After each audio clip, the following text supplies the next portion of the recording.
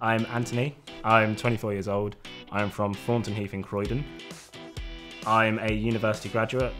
I graduated about 4 years ago now, wow.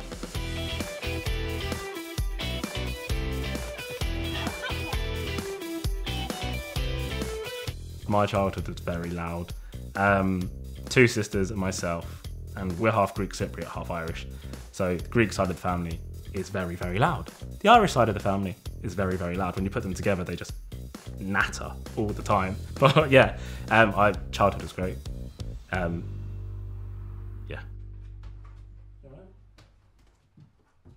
I was a bit of a terror when I was in my teens, which made my mum and I not have the most constructive relationship, and my sisters and I not have the most constructive relationship.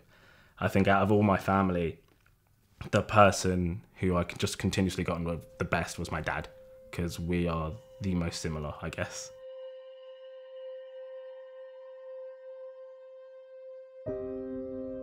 My way of dealing with my dad's death was to think that I had to remain strong for my family, which meant that I showed no emotion, which kind of made me push my family away.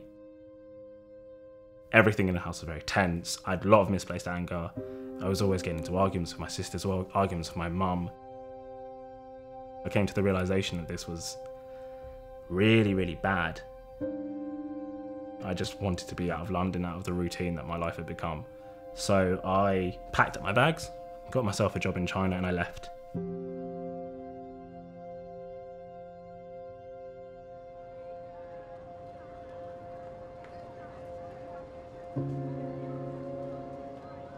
And that year away gave me space to fully, I guess, process all of that misguided anger, all of that confusion and resentment about my dad having died. I could talk more freely with my sisters and with my mum. So when I came back, it was a clean slate, I guess.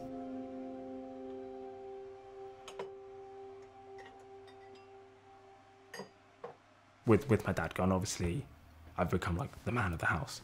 And I felt at a bit of a loss with my mum paying the mortgage and paying the bills and buying the food, and my sisters paying rent and all contributing, and I couldn't.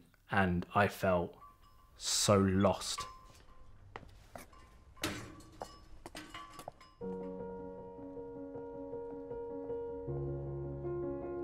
I never wanted to claim benefits. I never wanted to be one of those people who other people could say, oh, my taxes are paying for you.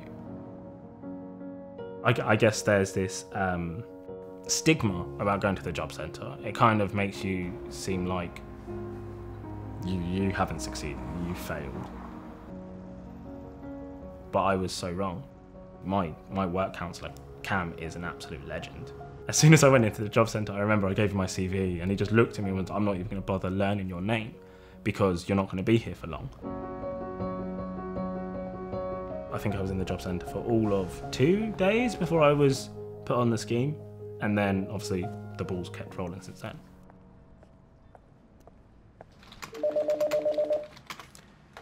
Hello Red Personnel, Anthony speaking, how can I help you?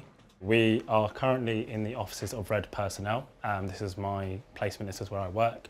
We're based in Marylebone, just off Baker Street, and Red Personnel is a recruitment consultancy. So we effectively are the middleman for putting people into work with our contractors and suppliers. You're right, James. Can I have a quick second?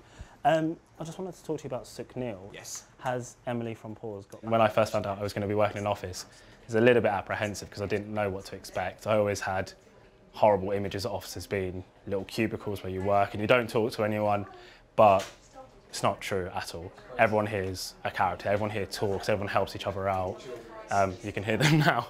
Everyone chats, so it's a really good atmosphere. It's a really constructive place to work. This one's an urgent one. You've worked on this one, haven't you? European Office Products? Oh, yeah. Yeah, this one's actually really urgent. We do need more CVs on this. This whole scheme has definitely been what I needed. I needed a very sizable boot in the backside, I guess. I needed a reality check, because obviously being away, it's a little bit out of touch with London and the pace of life here. So yeah, I'm really liking the fact that my life now has solid structure. and a solid like target that I need to get to before I can get to the next one, which is what the scheme's done.